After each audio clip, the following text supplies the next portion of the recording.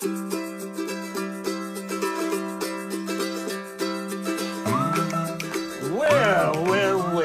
The prodigal son returns.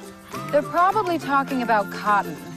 Family's chaos is regular chatter on an off day. Especially now that he's home. Cotton, what a dunce. He's your brother, only by blood. Where's father? I have absolutely no idea. Last I heard, he speared a cougar through the throat. Fitzy shoots for the Times now, you know. Well, I like to think the paper works for me. I'm still freelance. Speaking of which, I understand your pops is thinking of selling out Cotton. He'll take the paper to his grave. You are an O'Connor and the future publisher of the Times. It's been really tough lately. Oh, yes, of course. How could it not be?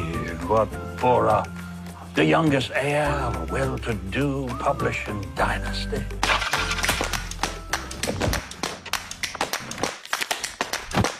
It's harder than it sounds. The Times is an institution. And it always will be. Lily, children, my love, I am selling the Carolina Times. You would really abandon it so easily. I assure you, there was nothing easy about it.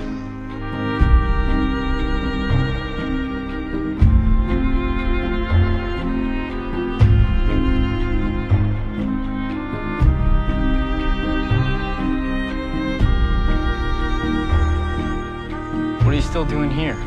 There's nothing left but a pack of wolves. And you? Are you a wolf?